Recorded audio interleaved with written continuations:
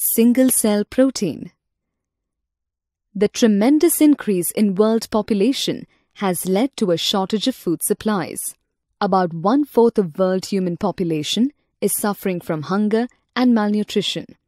The conventional agricultural produce of cereals, grains, vegetables and fruits are not able to cater the demand of food and resources.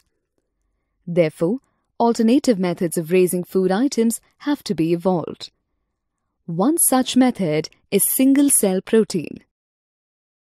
Single-cell proteins are the dried cells of protein-rich microorganism which are used as protein supplement in human foods or animal feeds.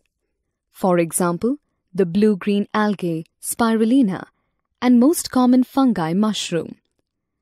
Spirulina is not only rich in proteins but also contains sufficient amounts of fats, carbohydrates, minerals and vitamins.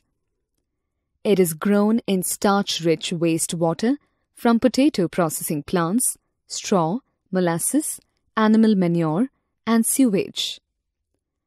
This also reduces environmental pollution. The most common source of single-cell protein is single-celled yeasts like Candida utilis and filamentous fungi like Fusarium graminearum. A number of edible fungi like mushrooms are also consumed as food by people. Single-cell proteins are rich in protein and low in fat content, which is a desirable feature of human food. Almost 40 to 55% single-cell protein body mass is made up of proteins.